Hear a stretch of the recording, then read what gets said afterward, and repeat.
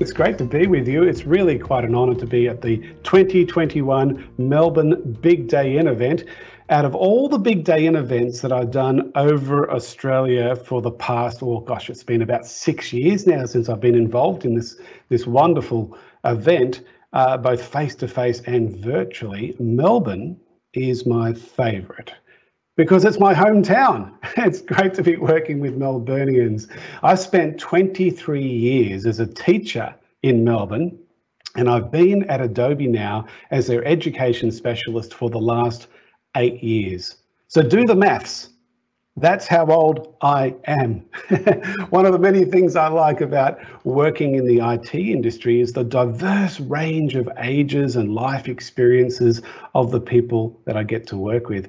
In my team, we have interns who are still at university in their early 20s, and we even have, not many, but we even have some who are older than me. And we come from all sorts of academic backgrounds, like law degrees, business degrees, economic degrees, arts degrees, computer science degrees, some who have never actually been to university to get a formal qualification, but are really good with people and really good with technology and just love learning new skills. And then there's me. And I was a primary teacher and a secondary school teacher and a university lecturer and even a school administrator at one point. So let me just, I want to find out a bit about you guys now. So I'm going to bring up on the screen a QR code. And what I'd like you to do is, with that QR code, I want you to scan it with your camera. And I want you to do the range statements that are there. I want to find out about you guys. If you find it really hard to scan the QR codes, and let's face it, folks, we should all know how to scan QR codes these days. But if you do find that really difficult, you can go to www.minty.com and then put in the code 10729151, and that'll get you into the same location. Now I'm just going to make sure that this poll is open and ready to go. It looks like it's ready to go. So I'm now waiting for some results to come in. They're starting to come in now. So I'm going to bring it across to the share screen and we'll have a look at these range statements and see the results as they're coming through. So the first statement is, I know what I want to do for a job in the future.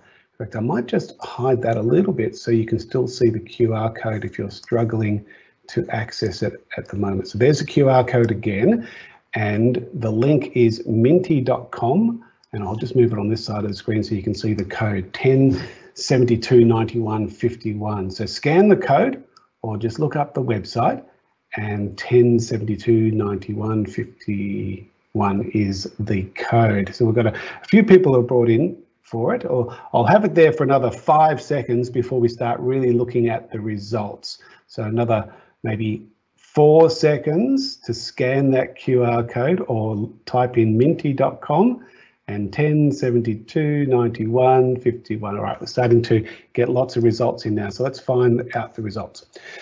First range statement, I know what I want to do for a job in the future. And we've got, quite a range here.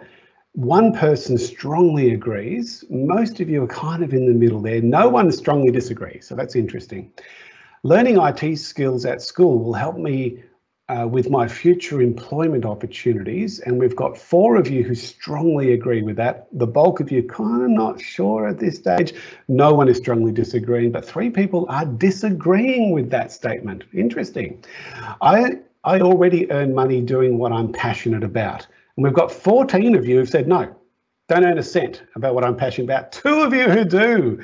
So I'm going to touch on the 2 of you in a few minutes to say why I think that is just brilliant. So 3 of you who kind of do in that sense. I work well with a team.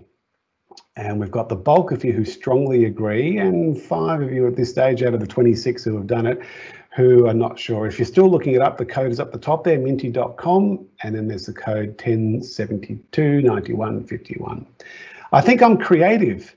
Well, most of you think so. 2 of you strongly disagree with that. I have a passion for coding.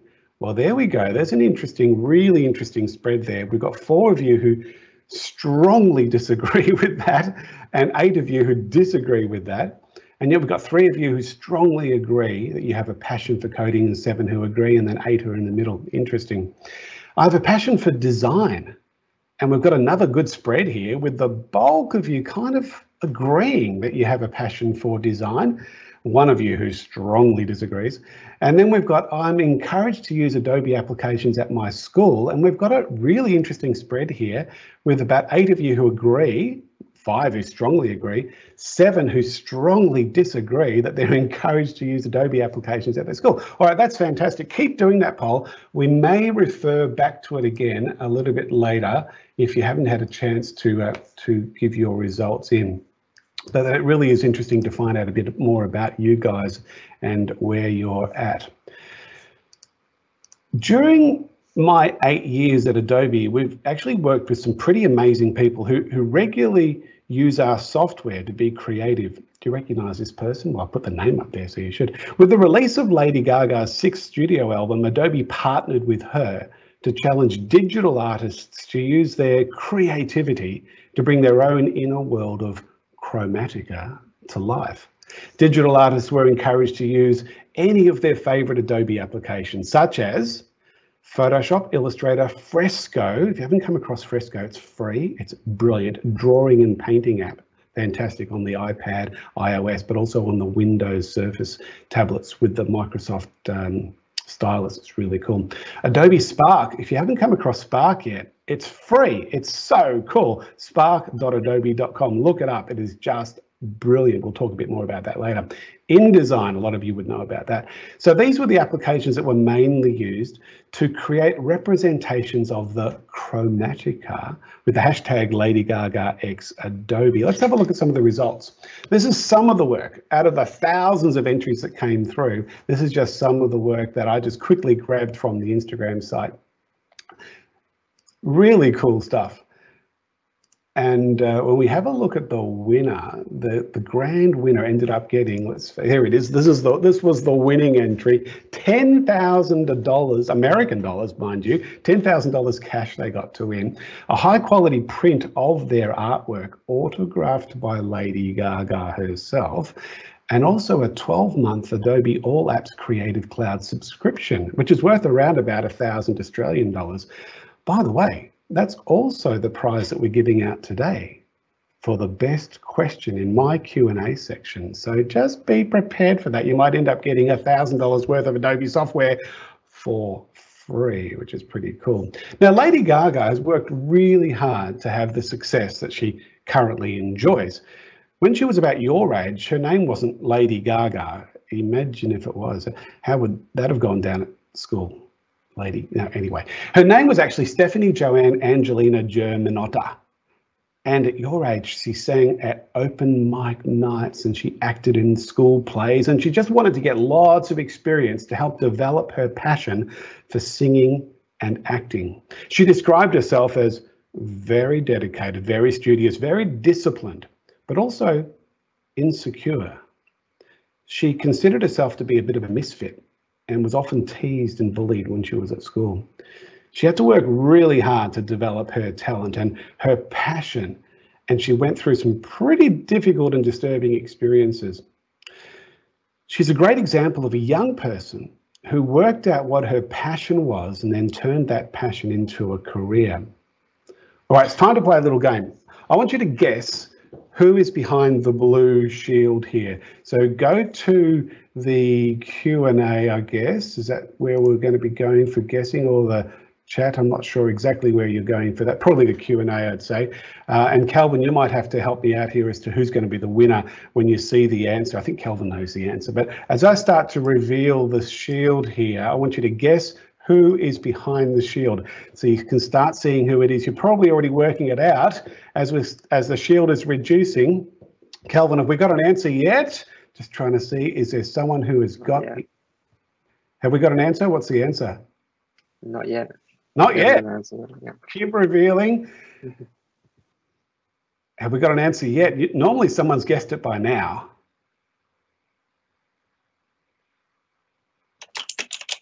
I'll keep revealing. Oh my goodness. Are you seriously telling me we haven't got a response yet?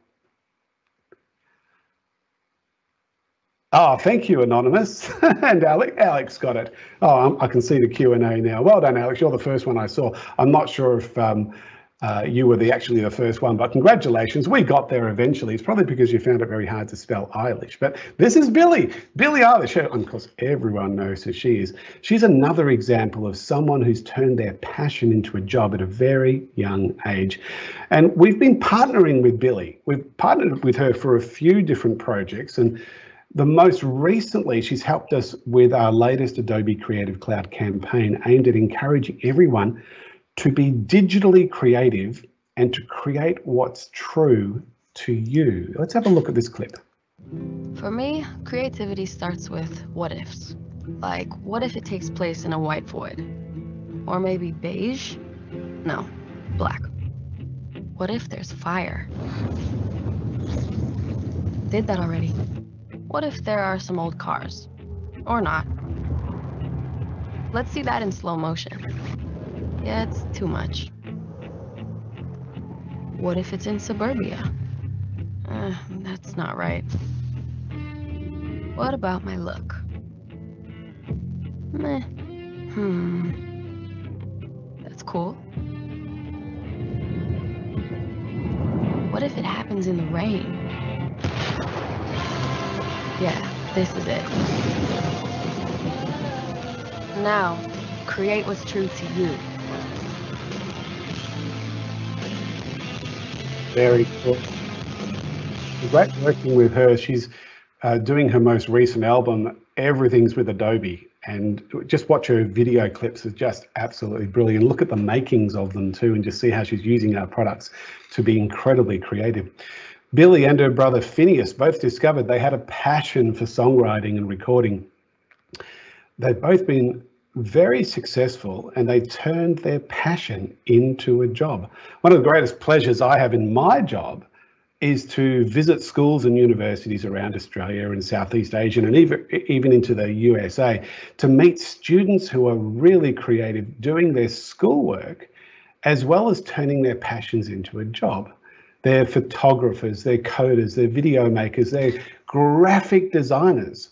They're not waiting until they've finished school or university to get a formal qualification. They're setting up their small businesses and their startup companies and doing school at the same time. They're turning their passion into a job. They're not waiting for school to finish. They're doing it now. Now, the skills that they're developing skills that they can use to thrive in the future. And what's interesting is we look at some of the research that's come out of the World Economic Forum about what are the skills that you should be developing as young people to thrive no matter what you do in the future. This research is amazing. Let's have a look at the top 5 according to this research. Coordinating with others, teamwork, collaboration, people management, again, related to coordinating with others, related to collaboration, working with a team. Creativity, number 3 in this is a 2016 study. Critical thinking and problem solving. How often are you developing these skills? How often are these skills a priority for you in what you do, in the work that you're going through? These skills are commonly referred to as soft skills, but I like to refer to them as vital skills, because I think when you use the word soft skills, it can often undermine their importance. And more recently, this is just in 2019, the World Economic Forum linked up with Microsoft's LinkedIn, and they established what are the most important of the soft skills. And time management came up, adaptability came up, collaborations there again, working with a team, persuasion, and look what's number 1 according to this study, creativity. My goodness, such an important skill for you to be establishing and working through. Adobe was involved in a study last year that looked at 2 million job advertisements and 2 million resumes across 18 different careers, including the IT industry. And we found that skills like collaboration, communication, and creativity are highly sought after by up to 70% of hiring managers, but only a fraction of the applicants actually featured those skills in their resumes or in their interview conversations. When you get a job interview situation happening for you, try to share your communication and your creativity skills. Note that in this particular scenario here, the resume has an image of the candidate on it. There's some debate as to whether you should put your picture on a resume or not. I tend to think that not only should you put your picture on there, but you should also have a link to a video. And that's also a bit controversial, but if you can display the skills that you've got in a video through your resume, you're much more likely to actually get the interview.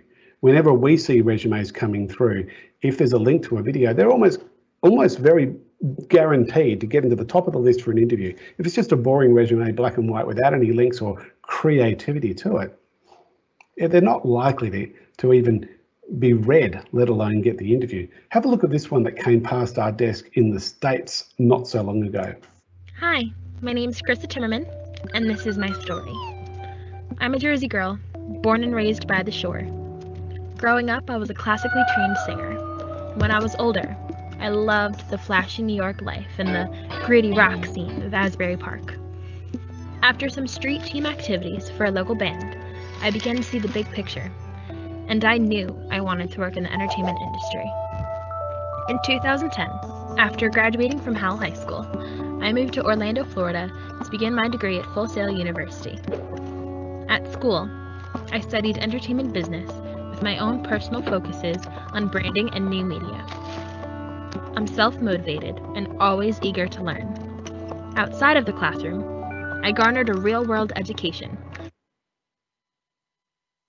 I'm going to pause that video there at that point and ask you to go to the chat just really quickly now. Tell me what applications were used to put that together. What applications do you think were used to put that together? And Kelvin's going to publish the ones as they're coming through, and hopefully we'll get some responses here.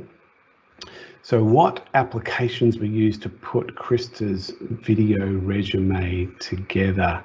And Kelvin, if you can publish any responses that come through. Adobe Premiere Pro was used to actually stitch the whole thing together, absolutely. But what else was used?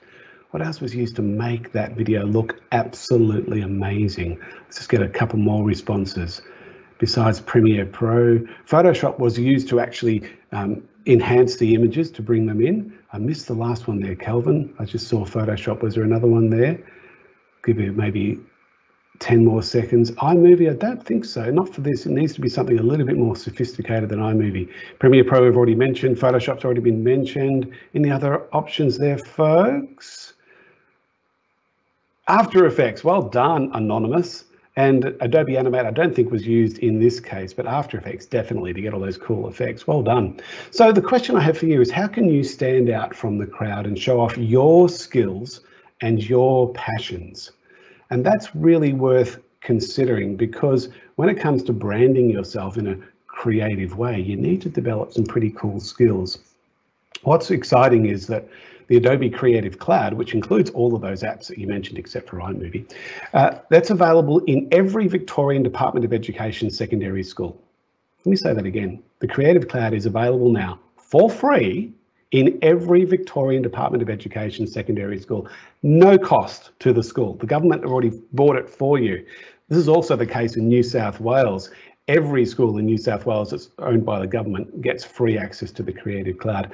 Both New South Wales and Victorian governments have seen the value in providing these tools for their students to give them the opportunities to develop important digital literacy, communication, and most importantly, creativity skills, and allow their students to brand themselves with industry standard software and be better prepared for the future workforce.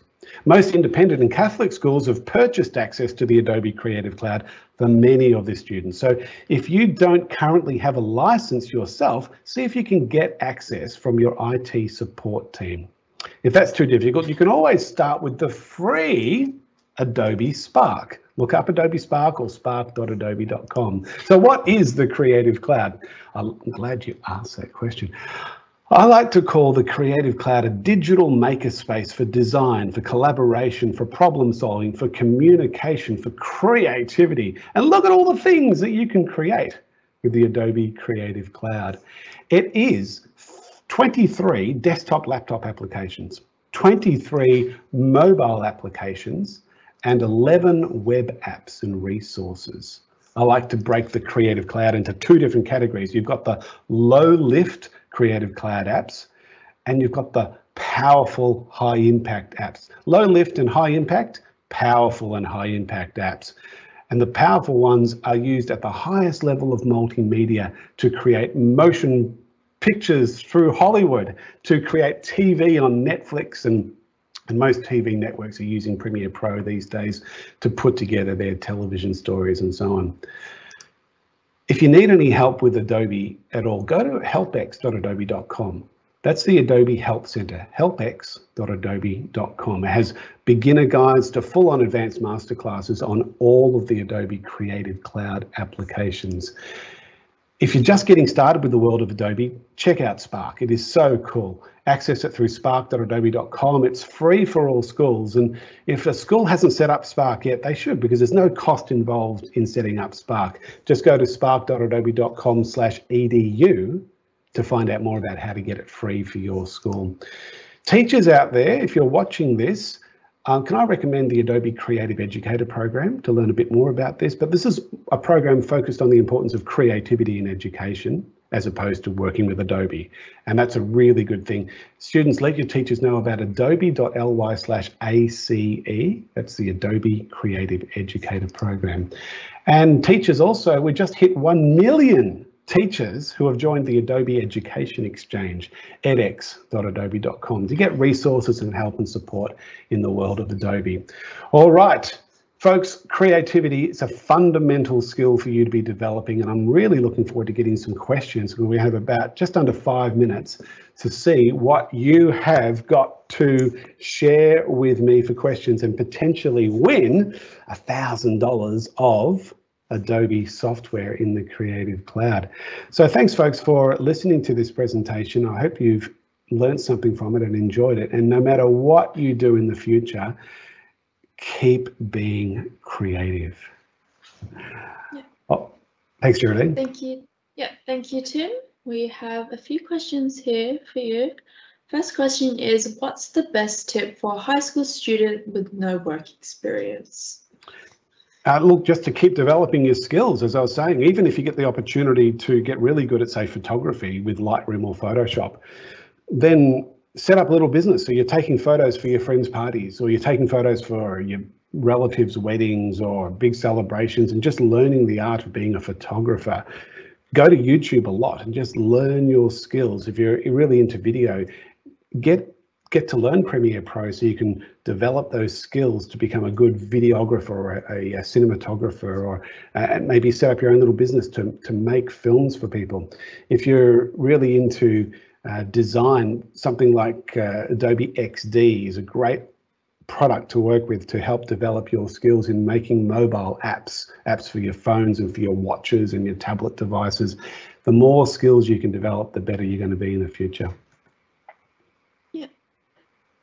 How hard is it to get used to Adobe apps?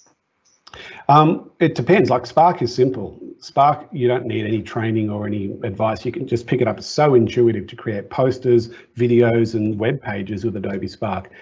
But when it comes to something like Premiere Pro, I've been using it for years and years and years, and I still haven't mastered it. It's something you just keep learning. It's a long learning curve, but you can get started quickly. You just develop more and more skills, like being a surgeon. It takes years and years and years to become a good surgeon, but then years and years later, you're still learning your skills as you develop in your career. Yeah. Doesn't Premiere Pro require a good computer? Premiere Pro requires at least 8 gig of RAM, which is pretty much standard these days with most computers. Our high-end professional apps do require reasonably good processing speed and at least 8 gig of RAM for sure. If you've only got 4 gig of RAM, you've got a really cheap computer, you're going to be stuck with our apps that are much easier to use, our low-lift, high-impact apps like Spark. It's browser-based. All you need is a browser to work with Adobe Spark. Are there any Adobe courses available for formal accreditation in Adobe?